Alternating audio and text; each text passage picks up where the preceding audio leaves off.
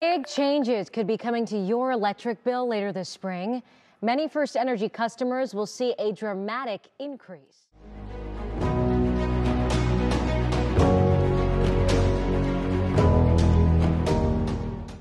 This is Kevin from YellowLite, reporting from our headquarters in downtown Cleveland. Utility prices are on the rise as the two largest utilities in the state are rolling out rate hikes this summer. FirstEnergy announced that their customers will see a 40% supply rate increase to their electric bill starting June 1st this year. If your utility provider is Ohio Edison, Illuminating Company, or Toledo Edison, this applies to you. Customers with a $110 electric bill can expect to pay up to $162 after this increase, whereas customers with a $220 electric bill can expect to pay as much as $320 starting in June. FirstEnergy isn't the only utility company raising their rates this summer.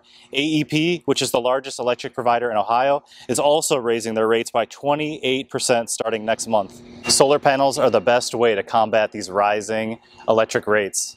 Want to find out how much you can save? Contact YellowLite for a free quote for your home or business.